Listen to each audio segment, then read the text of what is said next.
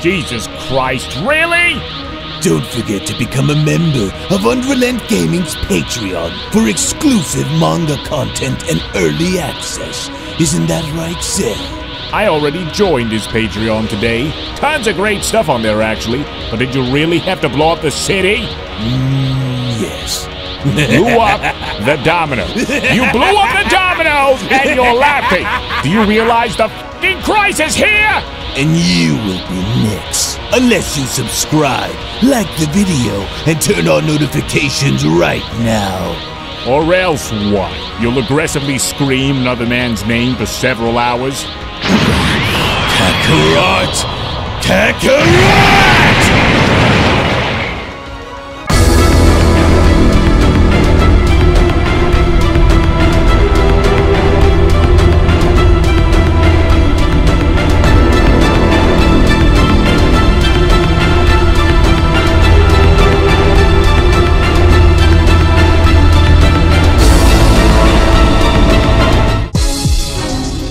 Well, this was certainly something that I did not see coming, especially since Lord Beerus and Goku aren't really known for training with each other in recent times. But what's this?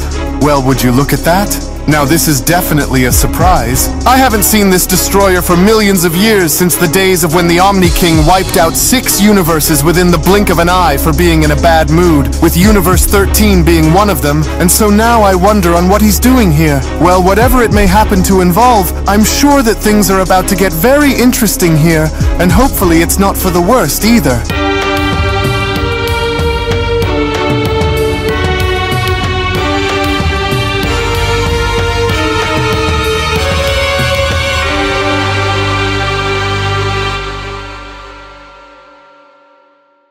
Our story opens up 3 days after the initial defeat of Moro 7-3 following his initial battle with our heroes on Earth, as with both Whis and the Oracle Fish having to oversee a training session involving both Beerus and Goku. It was only as they were now beginning to observe was when the Oracle Fish went on to respond, "Geez, those two sure are going at it up there." And to think that any of us would ever even come to see the day where a mortal like Goku was able to keep up with Lord Beerus like this just sounds too good for it to be true. But what do you think, with Whis responding, "Well, Goku certainly has come a very long way since the days when he first discovered the Super Saiyan God ritual, and so it doesn't surprise me to see how far he's come since then," with the Oracle Fish responding, "Well, that's true too, but who do you think will win here between these two? Because it looks like without Goku's ability to use Ultra Instinct in battle, Lord Beerus is simply going to continue to beat that Saiyan down until he either knocks him out or just makes him quit. So take your pick here, Whis," with Whis responding, "Well, it's hard to say since Goku really isn't someone who is known for quitting or tapping out, so I guess we'll just have to wait and see." By instructing Goku not to use Ultra Instinct in this battle, both his strengths and his weaknesses become far more apparent against Lord Beerus than they ever would, and this is exactly what I wanted to see.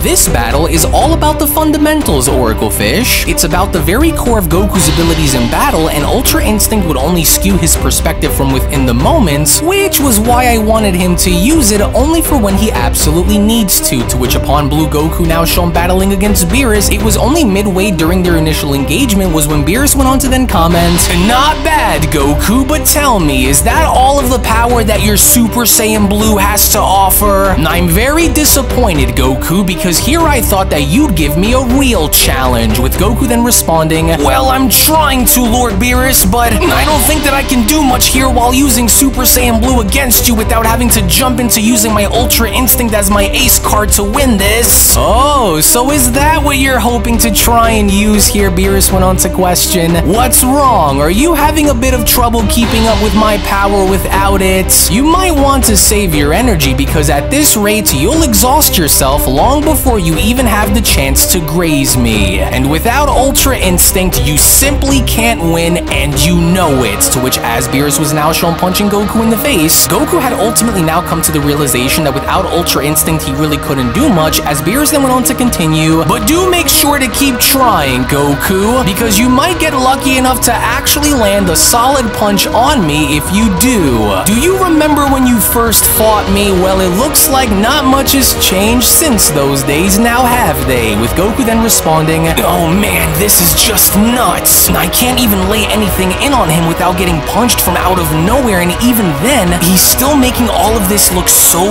easy too. Oh, and since we said that I can't use my Ultra Instinct as a way to counter Lord Beerus, then I'll have to try and go as high as I can by using my Kaioken as a last resort here. Now, I'm not really sure if this will work on him or not, but it's worth giving it a shot, and especially if I hope to break through his guard and get a good clean shot in on him, and so I guess it's better late than never, I suppose, and so here goes. Now, let's just hope that this works on him, to which as Goku is now shown channeling his energy and unleashing the Kaioken, it was just as Goku is now shown having to do so where the Oracle Fish went on to chime back in. I don't know about this, Whis. That Saiyan's playing with fire here, but by the looks of it, I think things are about to get really messy really fast here, the Oracle Fish continues. And if Goku manages to actually get a hit in, then Lord Beerus might not be so forgiving on him, so Goku better watch it. And Whis, please tell me that you have some kind of a plan in case Goku actually gets the upper hand and angers Lord Beerus more than how he already has, and then what? Well, I didn't really think that we would even need one to begin with, but I guess we'll have to wait and see if Goku even reaches that point, with the Oracle Fish responding, I don't know about this, I think these two are starting to get a little too aggressive down there. In which, shockingly enough, from out of nowhere, the moment Super Saiyan Blue Kaioken Goku was actually able to land the shot on Beerus was when Goku then went on to shout, right there, now I've got you, Lord Beerus, so do you still think that I'm not on your level, or what? Oh no, Goku. You are far from being considered to be anywhere near my level of power, Saiyan. With or without your silly Kaioken technique, you don't even come close, mortal. To which, upon from out of nowhere, the moment Beerus was now shown uppercutting Goku in the stomach and dropping him back down to his base form was when Beerus went on to continue, this is not a fight,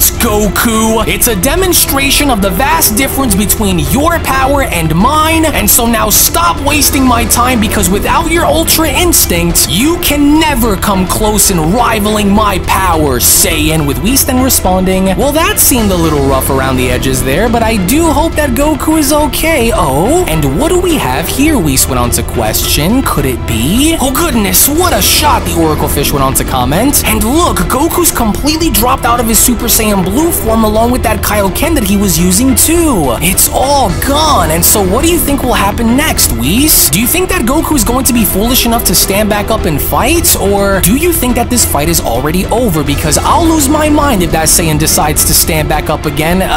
Whis, you seem a bit quiet there, with Whis responding, well, this was definitely the last possible thing that I was ever expecting to see here today, but my apologies there, Oracle Fish. But it looks as though we have some unexpected visitors that have decided to drop in after not having to see them for a very, very long time. Interesting. Wait, visitors? Did you just say visitors? As in Vegeta? But didn't he say that he was going to be training in that gravity chamber on Earth? Well, you may not notice, but I want you to look very closely behind Goku. Whis went on to then respond, they're about to touch down any second now. How very interesting. To which, as Goku is now shown backing up, was when Goku then went on to say to himself, oh darn it, Lord Beerus is a lot tougher than I imagined that he would be, even despite using Super Saiyan Blue with the Kaioken on top of it. Well, I guess I'm now left with no other choice but to try and engage him by using, but then, it was only just before Goku could even go as far as to finish his sentence where he was then shown having to bump into an unknown individual, with the individual then responding, a mortal warrior training with a destroyer? Never would I have imagined, even in my wildest dreams, that I would ever live to see the day where a mortal would be shown sparring with a god of destruction. Well, perhaps the times have truly changed since the days of your former era, now haven't they, Lord Rino? And what a fascinating sight indeed. Very interesting. To which, as Goku was now shown turning around, was when Goku then went on to ask, whoa, who in the world is that? He's absolutely massive.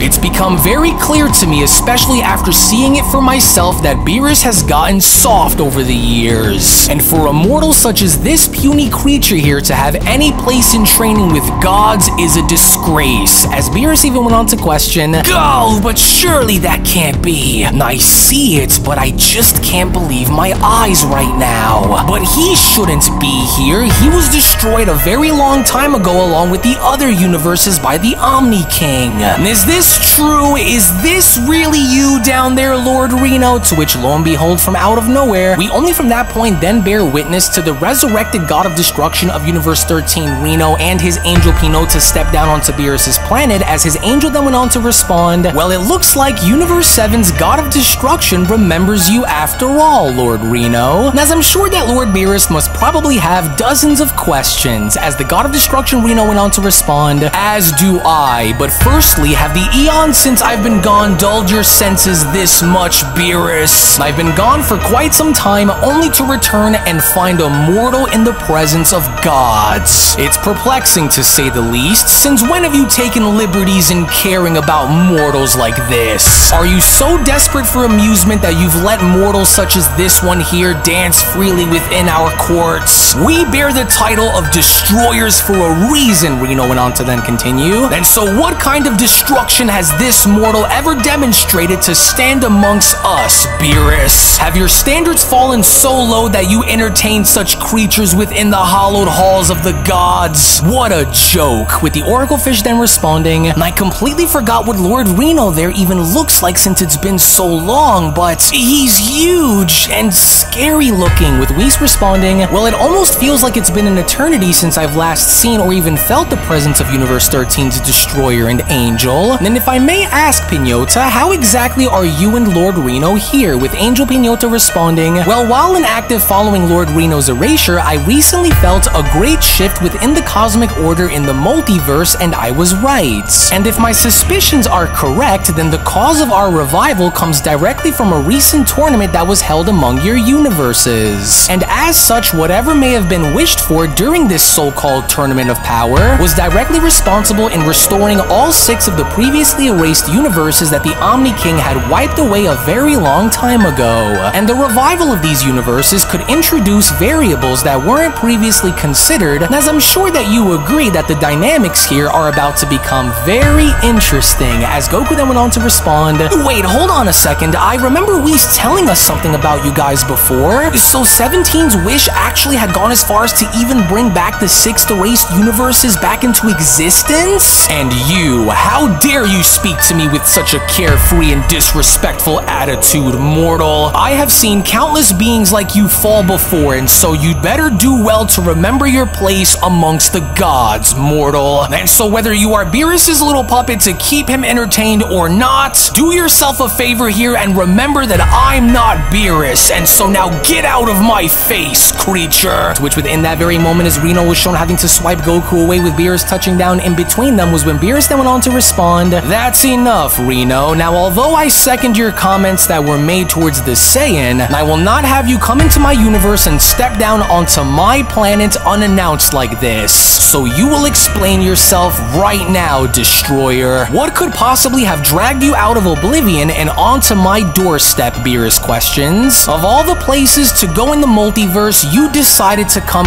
here, and so why? This better be worth my time, because I don't recall sending out any invitations, and especially not to long-lost gods of destruction who were just recently brought back along with their universe. I have enough on my plate without dealing with resurrected destroyers, and so get on to the point as to why you've arrived onto my planet. What could possibly be so important that you'd come all this way here after all this time, Beerus questions? You and I have never seen eye to eye on anything, Rino, so make it quick. As Goku went on to then sit back up by then responding, oh, what a shot! Oh, there's a lot more to this god of destruction than I thought there'd be. Oh, my head's spinning. Oh, hey, what gives? I never meant any sort of disrespect towards you, Lord Rino. With Beerus then responding, do not, under any circumstance, insert yourself within this conversation, Goku. You have no idea what you're dealing with here, and so unless you are addressed, you will stay where you are. You and I are not finished, but first to get down as to the bottom of what's going on here, so don't even think about trying to get reckless, and especially not while on my planet. Do you understand? With Rino then chiming in, I find it ironic that you speak on having unfinished business with the mortal, and yet you and I have some unfinished business of our own, now don't we? Did you really think that my erasure would be the end of our saga? Our battle is eternal, Beerus. And so it's not vengeance that drives me, but it's the need to know once and for all on which one of us is truly the stronger god of destruction, Rino continues. And just in case if you don't remember, before I was erased, I had you beat.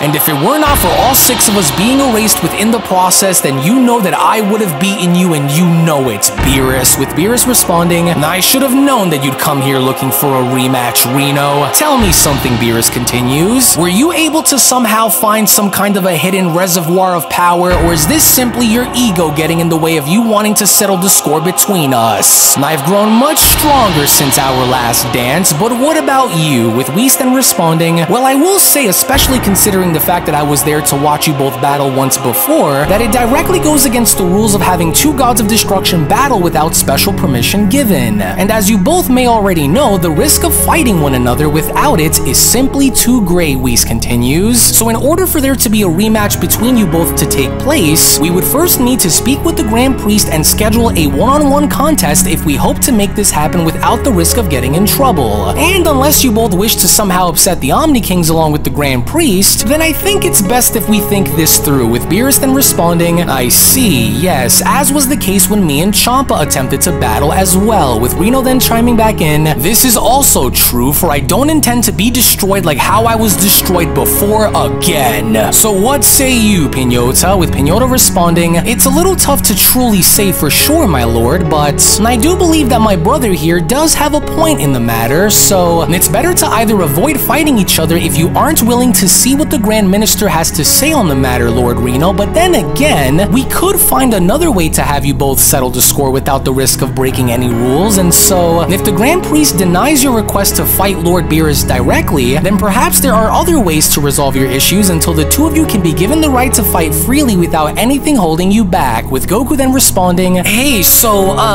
instead of running the risk of fighting each other without being given permission to do so, why don't we just do what we did with Lord Champa and host a little tournament instead? It's a stretch, but it's better than making the Omni Kings and Grand Priest upset, right? It's been a really long time since we held one of those anyways, and so why don't we try to organize a Universe versus Universe exhibition event and see if we can just, but then, it was only just before Goku could even go as far as to finish his sentence where Rino went on to chime back in by then shouting, and just who exactly asked you for your inputs, mortal? I grow tired of your constant disrespect, especially since this doesn't involve you. And the fact that he is still here despite knowing what's good for him is a sign that he is to be destroyed without a trace, and I will not stand for any of it. With Beerus responding, now just calm down, Rino. Let's not get too hasty here. This mortal is here with me for a reason, and so I will not have you destroy him. With Rino then responding, how dare you protect this creature, Beerus? Fine, then if that's how you want to play this game of yours, then you will be destroyed along with him. And so you may be willing to overlook his impudence, but I can assure you, Beerus, that I am not so forgiving as you are. Since when have you become the guardian of mortals, Rino continues? You should learn to choose your battles very wisely, Destroyer. We're deities, not babysitters, Beerus. We are not here to coddle these mortals or protect them, and so if you wish to guard him, then so be it, Destroyer. And so you should know better than any other on just how serious I take my position as Universe 13's God of Destruction, Beerus. So time's up, with Angel Pinota chiming in, actually, Lord Rino, how about instead of getting yourself into any unnecessary trouble by attacking Lord Beerus directly, that we instead take the mortal suggestion into careful consideration, for it might be for the better. And not only that, but this would also give you the chance to do what you've been wanting to do now for a very long time. And so think about it, my lord, with Rino responding, yes, now I see, then so be it, Pinota, for I have an idea, with Beerus questioning, oh, that look on your face says it all, and I don't like it one bit, and so now spill it, Rino, because I know that you're up to something, and so now cough it up. What do you suggest for us to go about this the right way? With Rino responding, it's simple, Destroyer. We'll take your mortal up on his idea and commence with a 2-on-2 Universal Tournament. Universe 7 against Universe 13, with you and I as the tournament's final bosses to battle in the end. And if you and I were to participate, then we both need a reason as to why, right? And so this will be that very reason. And so I will give you 24 Earth hours to gather 2 of your mightiest mortal warriors to do battle against 2 of Universe 13's strongest. As from there, if my mortals were to clear past yours, then you will be left to face them in the end, and if your warriors clear past mine, then they will deal with me in the end, and if by some chance all 4 mortals were to be destroyed, then that just leaves you and me in the end, Beerus. With Beerus then questioning, well, what do you think, Whis? At the bare minimum, would this warrant any cause for concern if such a small elimination tournament were to be held? Would we need to seek special permission or not for this event? With Whis responding, well, to be fair, I do believe that you and Lord Rino are in the clear. However, if and only if it does come down to you and Lord Rino in the end, then, well, before the 2 of you were to engage, we would need to speak with the Grand Minister for that to happen. But mortals, on the other hand, are allowed to battle either of you, of course, if it even boils down to that. With Angel Pinota responding, wonderful, then the event will be held in our universe 24 Earth hours from now.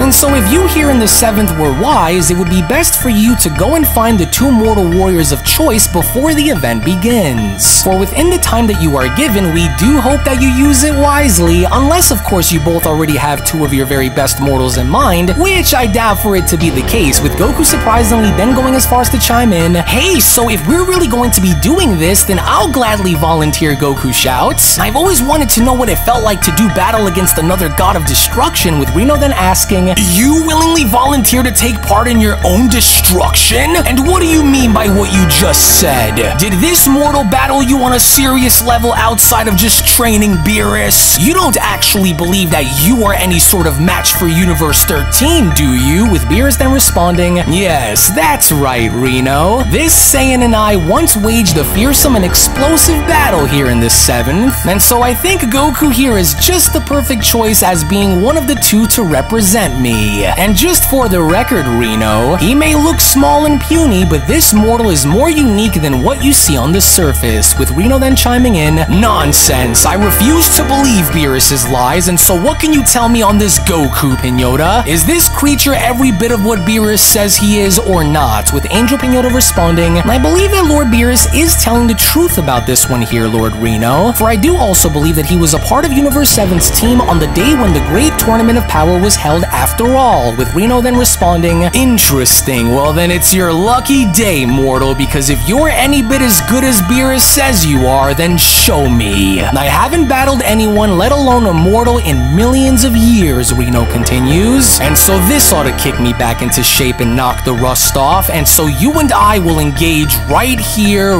right now, Saiyan. I want to see what you're all about, and for your sake, you better give it your best, because I'm going to make this quick. With Goku then responding, well, although I was originally supposed to be training here with Lord Beerus, this was the last thing that I was ever expecting to find myself in, but no problem, Lord Rino, because if you want to see what I'm all about here in the 7th, then I'm going to show you exactly what I'm made of, so I'm ready. To which it was only right then and there within that moment where the Beyond Dragon Ball Super story of Universe 13's Resurrected God of Destruction vs. Universe 7 Manga Chapter number 1 special then comes to a close. Now this is it. Before I dive any further in letting you guys know and giving you more information on how this is going to tie into the top 5 sequel, you do not want to miss out on how this story is going to transpire, especially with the fallen gods now being resurrected courtesy of an indirect wish, to which all of this, including additional content, early access, soundtracks, artwork, and so much more, will be made available right now on my Patreon for you guys to have access to, especially if you want to go as far as to support the content that you see on this channel. So you do not want to miss out on any of the big stories that are going to be dropping on the channel relatively soon, to which to that, I do encourage for you guys to become a member of my Patreon today, patreon.com/UnrealEntGaming, to where I will go on ahead and leave that link located down in the description box below and pinned comment section below as well, because just in case if you guys also just so happen to be a little curious on how this is going to tie into the top 5 sequel, well, to give you guys more information and clarity, this story, as well as many of the stories that you guys are going to see coming on the channel within the next year, will tie into the sequel in ways that this story, as well as many of the stories that you guys are going to be seeing drop on the channel within the course of the next year, will directly be tied into the sequel in ways that many of the characters that you're going to be seeing, such as an example with Rino, will be directly brought over into the Tournament of Power 2, aka the Omniverse event, to which such examples of characters making their way on over into the sequel will be Universe 13's God of Destruction Rino, as well as many future characters and previously existing characters that I've brought forward on the channel will be also making their entry as well, and those characters will include Raikon, Granoku, which is the fusion of Goku and Granolah, Goro 7-3, which is the fusion of Adult Gas and Moro, Universe 14's God of Destruction that I will later introduce, and so many other characters will be brought forward in that sequel, and you can almost kind of think of it as an Avengers Infinity War / Avengers Endgame type scenario where the Omni Kings are going to be drawing forward warriors from alternate realities and timelines, such as the ones you guys see here, and will be brought forward to battle against, as an example, Angel Goku, Mastered Ultra Ego Vegeta, Budo, Takira, Akuma, Yoshido, and etc. So to that, you guys are going to have to give this time because I do have a plan, and if you trust in the plan, then you can ultimately rest assured that you are going to be getting a banger of a story. So again, I want to thank you all so much for watching. Thank you all so very much for your time. This is only going to be but the beginning of a massive story to come, and I can't wait to reveal the other gods of destruction and all of the circumstances that are going to take place. So to that, just be patient, sit back, and enjoy. Thank you all so much for watching, to which once again, if you also just so happen to be new to the channel, then I do encourage for you guys to head on over and smash that subscribe button on top of giving this video a big fat thumbs up by smashing that like button down below. Tune back in for more. Thank you all so much for your time, and with that being said, I will be seeing each and every single one of you down in the comment section below and in the next video. Take it easy, everybody, and have a great day.